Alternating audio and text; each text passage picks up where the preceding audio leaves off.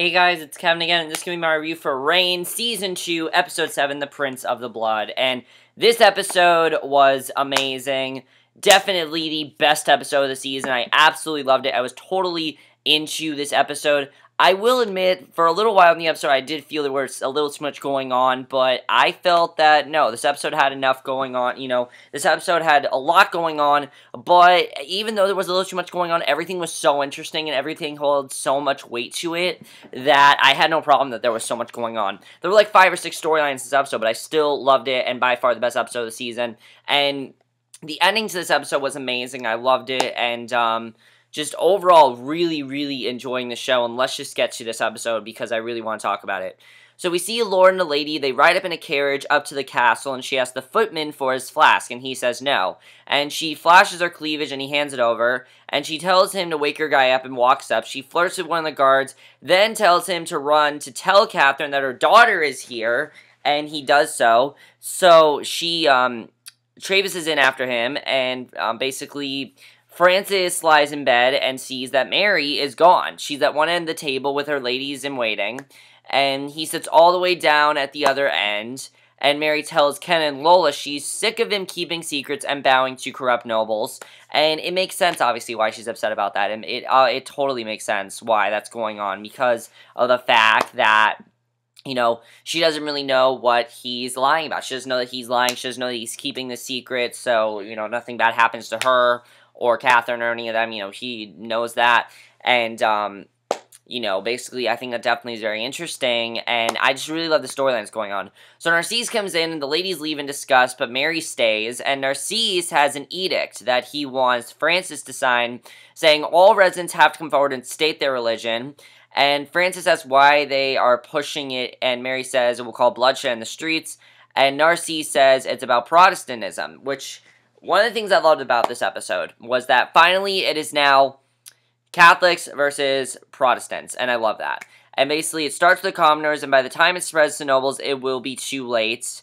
And Bash then interrupts, while they're talking and everything, and says Princess Claude has arrived, which apparently, I don't know if we've seen her before. I believe we have, but I'm not sure, because again, I didn't see Season 1, so, in the comments below, you guys can tell me, have we seen Princess Claude before? I don't think we have, but I don't know, maybe we have, I don't know.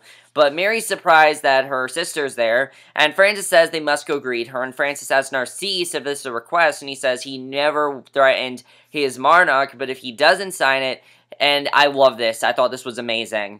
And basically after this, they cut to the intro, so it got really awesome here. He says if he does not sign this edict, he will tell everyone that he committed patricide and killed his father, and that's not going to be good, because, of course, if they find that out, then he's going to die. So I thought that was so awesome. I'm like, okay, this episode is going to be amazing, because the way they did that was just so well done, in my opinion. I love that so much. I love the way they started the episode. So Catherine tells Father Benoit he was supposed to get Claude to Limoges, and he says she missed home and wanted to visit, and Claude shows up and says she cried and pleaded to come home, and she hugs her mother, who tells her that she smells of whiskey already, and I really like how funny of a character Claude is. She really is a funny character.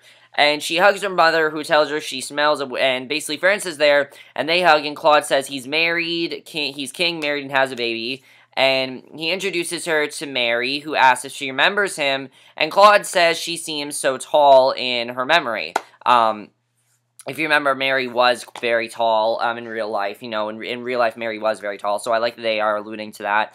And Claude runs to Bash, who introduces Kenna to her. And Claude is so snide to her. You can tell right away, this girl is extremely stuck up. Like, when I say she is stuck up, she is very self-centered. She, you know how Kenna sometimes is stuck up? She is sometimes very self-centered, but she's so much more self-centered than Kenna is, because she's so self-centered. She's kind of like a rich person who's, like, really stuck up and everything. So that's basically how she is, and I really liked her character because I thought she was really good, definitely. And basically, she is warm to Bash, but she's really rude to Kenna, and she's very snotty to her. So Mary sees Greer and runs to check on her. And of course, the last time we saw this plot, I wasn't exactly fond of it. As I said before, I wasn't happy that they had Greer and Castleroy get married so early. But now we know why, because we actually find out a really interesting twist about Castleroy in this episode. because she has a cut in her wrist, and she says, and, Mary's like, well, why do you have it? And she says that they were traveling through, New Orleans, and, they were attacked and robbed, and she says they barely made it back alive, they're basically on their honeymoon and everything, and she begs Mary not to tell anyone, and Mary tells her to tell her the truth, and, basically, what ended up happening is that and basically she tells them that they were attacked in Orleans because Castleroy didn't take Mass. She says the church came after them, and basically that means that, yes, Castleroy is a Protestant, and Mary's freaking out. She's like, you married a Protestant? And Greer says she did, but hasn't converted. She is a Catholic. She's not going to, sometimes when you get married, you will switch religions, and, just because you're married and everything. Well, Greer says she's specifically not going to do that, which is a good thing for her, because that's not going to end up well for her because of this, feud going on right now, and sort of like this war going on. So, I mean, it's good that she's not going to be, switch to Catholic, because that would not, switch to Protestant, because that obviously would not be good. So Mary tells her about the laws the nobles once signed to identify the Protestants, and Greer is shocked and says they'll be persecuted, and Mary says she'll try and persuade Francis not to sign it. She's going to try to get him not to sign it, so that way Castleroy is protected, and no one will find out about it, but the thing is, Francis has to sign that, because if he doesn't sign it, then Mary's going to die, and it's not going to end well. So Bash reports to Francis on Narcise's movements, and he says Lola visited the man, but he wants to know about the nanny, and Bash asks him if he hired Montgomery to kill their father, and Francis says no, and says he killed their father himself by taking Montgomery's place, and, Bash says he understands and knows what a danger their father was, and Francis says Narcisse knows and has Montgomery hidden away as leverage. So Francis says he needs a way out so he doesn't have to sign the edict, because he really doesn't want to sign it, because he knows the kind of pressure that's going to be put on him. He knows that Mary is going to be very upset with him if he doesn't sign it, if he does sign it. He knows that, and he knows that he has to, but he doesn't want to at the same time. So basically, he tells Bash he can't ever tell Mary, and he tells Bash that the nanny knew a lot and may know where Montgomery is. And Bash pledges his help and says they'll find, then kill Narcisse, and I thought that was a genius plan. And I like that Bash knows now. I like that Bash does know that Francis killed, Henry. And it's really awesome, in my opinion, the way this is being handled. I definitely am looking forward to seeing this is definitely really awesome. So Mary goes to find Francis and to talk about the edict. And she says she knows they're on the same side when she saw his reaction to the edict, and she tells him to take a stand and not sign it. But Francis says, he may not have a choice, which he pretty much doesn't. He doesn't have a choice. Even though he wants a way out of it, he doesn't have a choice, really. Because he's the Catholic king of a Catholic nation, and says he has to take this into consideration. And she tells him the edict is wrong, he knows that in his heart, and he says there are limits to what he can do as a king, and he tells her he will handle it on his own, in his own way, and asks her to be patient, and she agrees. So, she pretty much doesn't want to be patient, but she knows she has to be, and she knows it's going to put a lot of pressure on him, so she agrees to that. So, Louis services a woman, and I thought this was really funny, really random. Louis servicing a woman, and she asks how she'll go back to her husband now, and there's a knock, and it's Mary. And I thought that was really funny with Louis. And again, he doesn't have much of a purpose on the show, but he's just sort of like a comedic character, which I really do like. I like that he is just sort of a fun character that we watch. I definitely like that about his character. And they need to reveal more about him, but what they're doing with him, I'm enjoying. So basically, she tells him that she needs his help since her husband isn't giving her what she wants, and she tells him about the edict as they walk, and she says the nobles are too strong to oppose when they're united, and Louis asks why Francis isn't listening to her and asks how he can help, and she says they need a Protestant noble to openly oppose the edict, and she says there are other nobles that have converted to open the dialogue, and he says whoever does this risks everything, and she asks him to bring her a Protestant noble in private to talk, and she says if they don't speak up, the edict will go through, and they'll all be in trouble. She's not really telling him what's going on with Greer, which I thought was interesting. She doesn't really tell him what's going on there, because that's the real reason why she's upset with us, is because of Greer. She really, Greer's one of her best friends, so she doesn't want this to happen to Greer, obviously, and I think that's really the reason why she's so upset. Plus, she cares about the Protestants. She genuinely cares about them. She knows that they are just another religion. She knows that they're not bad people, which they're not. They're not bad people. This was a time, though, when if you were not Catholic, then people would be really upset with you. So, I think that definitely is very interesting, and I like the way this whole thing is working out. So, basically, we see that Kenna has a gift for Claude, and Bash tells her that Claude does not make female friends. She doesn't like female friends, which is obvious because of how snotty she was to Kenna. She wasn't nice to her. She was very rude to her. She was very much like, just get out of my way. I want nothing to do with you. And basically tells her not to bother, to not worry about, Claude, and basically to just forget about her. So they're flirting, and he tells her he has to leave for court business, and he tells her he loves her and leaves.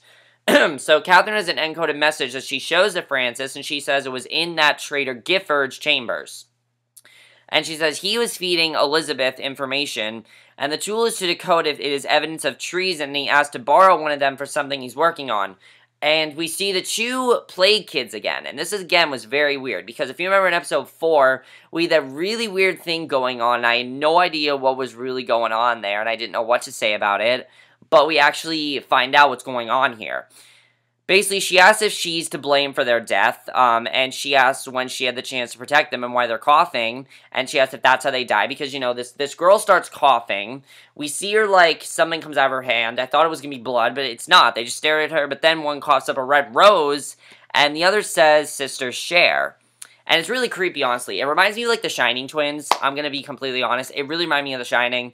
These two girls look exactly like the Shining twins, first of all. They're very creepy, and I really like that about the show. The show knows when to be creepy, and I definitely really am enjoying that.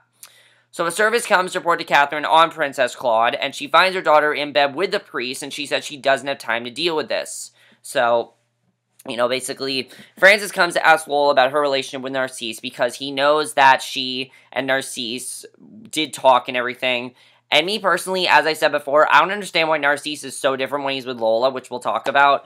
But I don't understand why he's so different when he's with Lola. When he is with everyone else, he is this very intimidating person. When he's with Lola, though, it's completely different. So he tells Lola that he's very dangerous, obviously, and asks him to stop by his estate and hide an envelope somewhere so he won't find it. And he says it's insurance in case Narcisse betrays him.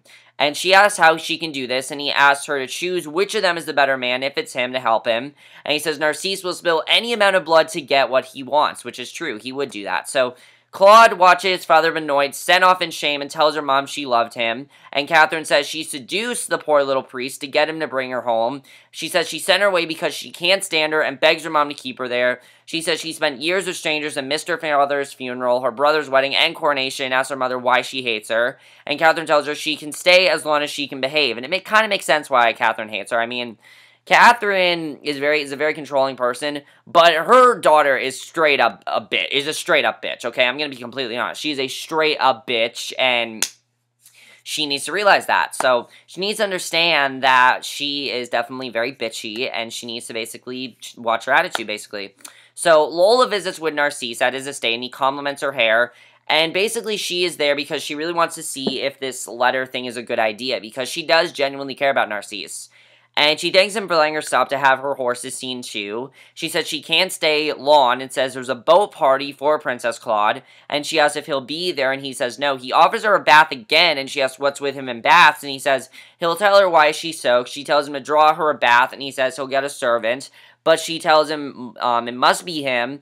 And he likes that she gave an order. Because if you remember, that whole bath thing happened last week, but she didn't want that to happen. She had the other people go in that bath, and because she didn't want to get too close to him. And he likes that she gave him an order and tells her she's luring, and she hides the envelope behind a painting, comes back with wine, and he tells her it's going to help her relax since she seems nervous, and she is. You can tell right away she is very nervous. But once again, these two have such good chemistry, and I don't know what it is, but they just have such genuine chemistry. And I really feel the show is just setting up these two starting a relationship. I don't know when it's going to be, but I can definitely see these two starting a relationship. I can just see it happen. So, at the party, Louis points out Lord Kane to Mary, who is a Protestant, and Francis reports to Knowles that he's had word about another English spy, and says if they find the cipher, they will find the spy. So Lola's soaking in the tub, and Narcisse comes in, he asks why she's there, and he says he thinks the bath is the perfect place to discuss philosophy since they are both very vulnerable.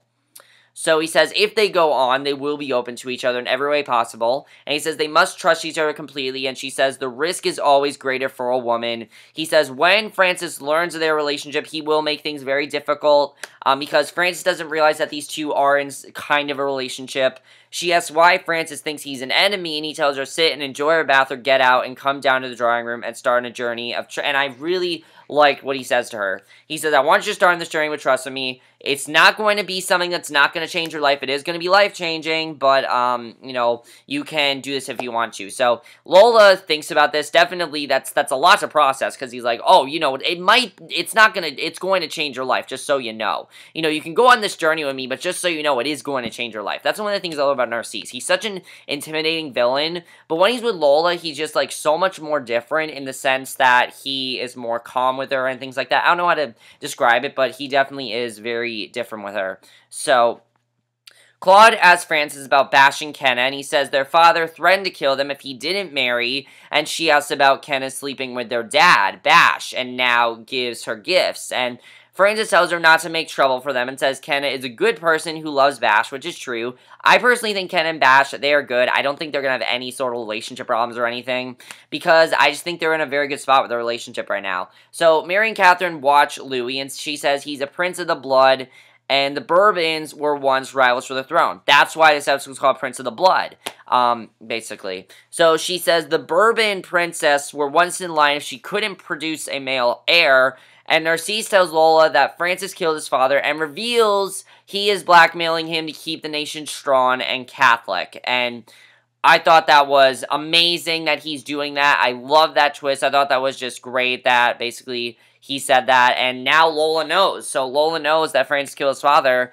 and she asks what she's supposed to do with this huge secret, and basically he tells her when Francis comes and asks her to betray his trust, he wants her to know which of them told her the truth. So she's actually working with Narcisse, which I think is awesome, because I personally felt that's what was going to happen here, is that she was going to end up working with Narcisse, and I think that's really cool that that's what's really going on. So Kane tells Mary she's asking him to be a martyr, but she says it's time to come out of the shadows and let Francis know there are Protestant nobles that will stand with him. They're not all going to turn against him. There are some that will work with him. And he asks why she's helping, and she says she has friends who would share his fate. And he says she has to sleep on it, and he will give her an answer tomorrow. So fireworks start, and Louis tells Mary she's daring and fierce, and she says she has to be until others are the same. And I like seeing Louis kind of take action with this. I definitely am enjoying them, giving Louis more and more to do every episode. As I said, I do like that. So Francis paces as Lola comes out from Narcisse's, and obviously she has a very difficult decision to make. Is she going to listen to Francis or is she going to listen to Narcisse? And she asks what was in the envelope, and she asks if it could cause his death, and she asks why, and he says he needs insurance, and he refused to tell her anything, and she says she doesn't need to know. He asks if she planted it, and she says she couldn't, had to leave. He says she had to do it, and she asks why, and if he's the better man, and she says one of them used her, and it wasn't Narcisse. So she knows that, you know, he knows the whole thing with Narcisse is going on, so pretty much what she's saying is that Francis is using her. So I think that definitely is very interesting, and I like how she kind of is taking Narcisse's side with this. And it makes sense why she is taking Narcisse's side. I understand why she is taking his side. So next day, Kane comes into court, and Narcisse has Francis in front of everyone to sign the edict and says all the nobles are in support of it. Mary says Kane is too scared. Louis steps up and says he's not a noble. You know, he says it right away. He's not a noble and everything. So basically, okay, where was I? I lost my place. Mary says Kane is too scared, and basically, he's a prince of the blood and a Protestant. He says he stands there to tell them that the Protestants of France are not his enemy, and he asks France to stay on the right stand of history, and Narcisse says Condé stands alone, and Francis says he's only one man, another steps up, then another, then Kane, and Louis asks Francis to take the time to think more about this law, and he tells them no one must harm these men for coming forward, and says he'll think about the law some more. And Mary tells Louis he was brave, and he says he did it for her. She tells him he has her gratitude, and I definitely really enjoy Mary genuinely caring for Louis. I definitely really enjoy that. So Mary goes to stand by Francis. He tells her he knows she had a hand in this, and she says she wanted to give him the chance to do the right thing, because she doesn't want him to sign this edict, as we know.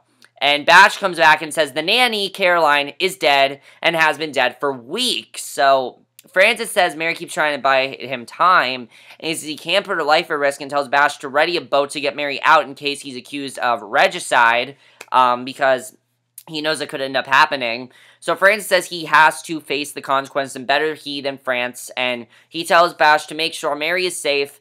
Bash says it could cost him his life, but he says he has to do it. And Francis goes to Mary and tells her he was mistaken and that she was right to get involved. And he says she and Louis will work together, but she says the two of them are a better team. And she has no idea what he's about to do, that he's basically about to, do this to her. So he says he won't sign the edict, but says it may be dangerous, and he says he's king and asks what they can do to him. He kisses her and says no matter what happens, and he tells her he loves her. So basically, I was, really in shock that he is deliberately lying to her. I understand he's lying to her to protect her, but he really needs to come clean to her.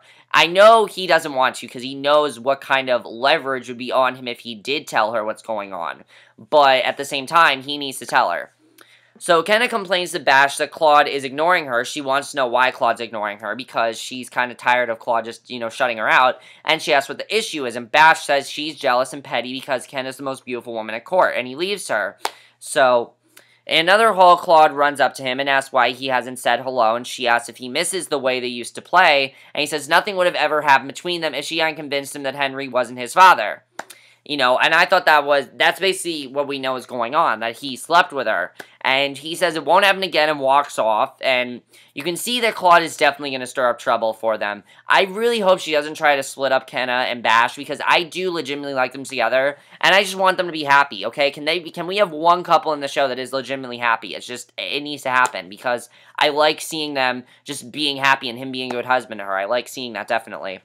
So Francis tells Narcise he's not going to sign the edict, even to save himself, and he says he won't take orders from him and would rather lose his head. And I thought this was amazing what Narcise says. He says, okay, that's fine, but he asks if he's ready to sacrifice the life of his wife and his mother, and he says if anyone guesses they'll be implicated. Narcise tells him that Mary and Catherine planned to kill Henry at confession a couple of days before he died, so they were a part of it, and he says that all three of them will suffer and die, and he says what he thinks will happen to his brothers and bastard sons when Francis is gone. And he says the Velos line will be wiped out. And he's basically what he's going to do is if he kills Francis, everyone else is going to die. So, Francis has no choice but to sign this edict. He's like, I'm not doing this. I have to sign this edict. So Catherine sees the dead girls one more time, but the ladies with her don't, and she tells the woman to leave her, and she follows the girls as they enter some sort of chamber, and Catherine asks why they're with her daughter, and a girl coughs up a rose and places it on Claude's chest, and she calls her sister. And Catherine asks if they are Iman and Henriette, her dead children that passed in infancy. When they were infants, they died, and I thought that was amazing that we found that out. Now we know why she's seeing them. And I'm wondering if that actually is what's going on here. And basically, they ask if she loves Claude more than them. They reach for Claude, and Catherine freaks out. And Claude wakes, and Catherine says she has to leave. And Claude asks why. And basically, it's because of the fact that she is going crazy at this point. So Narcise runs into Lola in the hall. She says his reputation is all about games. She says she read all about him. She says court is over, full with available women, and asks why her. He says he has no ulterior motive because she wants to know, out of everyone that he could be with, why would he choose her? And Narcise says he loves games, but he has never had a worthy adversary. Lola says Francis is her king and friend. They can't continue. He kisses her, pulls her into an alcove. She slaps his face, tells him to not seek before she offers to give. And he says he's glad to see she's thinking of giving. And basically, I was very surprised that he ended up doing that he kissed her and everything. And I'm wondering if now she's going to, basically work with Francis. Doesn't seem like she's going to work with Narcise now, so we'll have to see definitely what happens here. Because I do feel that Narcise wants to work with Lola. He genuinely cares about her, and he wants to help her with her. He wanted to help her with the dowry last week, and there was nothing with that in this episode, but I do feel he legitimately cares about Lola, or he just wants him to work for her. So it's one of the two things. Either way, he really does care about this. So Mary finds Greer, and I thought this scene was amazing. She tells him that Francis signed the edict. She goes up to him and freaks out. She is legitimately pissed at him because he lied directly to her face. And he says he realized he needed the support of the nobles. She calls him a liar and a coward. He tries to tell her he did this for her. She says she waited for the man she loved to return, but that man is dead. He tells her if that's what she thinks, she should leave him and return to Scotland. And she storms out. He goes to sit alone on his throne, and I can't believe he just said that to her. I can't believe it. And he obviously knows he did wrong. He obviously knows that, but he knows that she was going to freak out on him, but he also knows that this was what he had to do. He had no choice but to sign that, edict, because if he didn't sign it, then then pretty much Mary and Catherine would have died. So let's talk a little about this episode. Overall, guys, this episode was amazing. And definitely he needs to tell Mary the truth. Like, he needs to tell her now because they are going to get a divorce if he does not tell her. I can tell that these two are probably going to end up getting a divorce. If he does not tell her within the mid-season finale, I wouldn't be shocked if she wants to file for a divorce already. I mean, it'd be really sad because I like these two as a couple. I think they are two very good. I mean, there are two main leads on the show, so they're one of the best parts of the show, definitely, and they make the show, so it's going to be really sad to see if they get a divorce, especially because we had the whole wedding and then the coronation thing, and it'd be really sad to see if that would happen, but if it happens, Francis basically did to himself. I'd have to say that. I think he did. As far as Greer goes, I really hope that Mary tries to protect Greer, because now Castleroy is in big trouble because this law is going to go into effect, and now Mary's going to have to do what she can to protect Castleroy, and I really feel bad for Greer because of this, because it seemed like her and Castleroy did legitimately love each other, and they did really care about each other, and it seems like now that that's not happening, that Greer is going to be pretty much screwed, because she really does want to be with Castleroy, and Mary's going to have to do what she can to protect her, because she does care about Protestants. Also, what happens to Louis now? Louis is going to be a very much more interesting character, because he just signed that, and that means that Louis, really bad stuff's going to happen to him. Also, Lola. Do you think Lola's going to end up working with Francis now? I feel like she does not want to work with Narcise because she's wondering why would he just randomly pick her. I understand why she would think that. And if she does want to work with Narcise, I think that could be really cool, and I'm looking forward to seeing what kind of dynamic they have, because I do like them possibly working together. I like that idea. I think that's interesting, definitely, and I'm interested in seeing where that's going to go. And also, does Narcise legitimately care about her, like, wants to start a relationship with her, or does he just want to work with her? I don't really know what he wants. Catherine is going to have to get rid of Claude because she's going crazy, and Claude, I do not like her at all. I think Claude is going to ruin things. I really hope that Claude does not try to get break up Bash and Kenna. Do you think she's going to do that? I like Bash and Kenna. I know some people don't like Kenna, but I personally do like Kenna. I don't think she's a bad character. I think she's a good character. She hasn't done too many, bad things or anything annoying. The sex journal thing was kind of annoying. I wasn't really into that, but I do really like them as a couple, and I wouldn't want, Claude to just come back to break them up. That'd be really stupid. Also, Catherine, I really am feeling bad for Catherine. She definitely is going through that grief that's happening to her, because now that Claude's back, she is picturing, her dead daughters, wondering if she cared about Claude more than she did with them, and it's really sad to see that happen.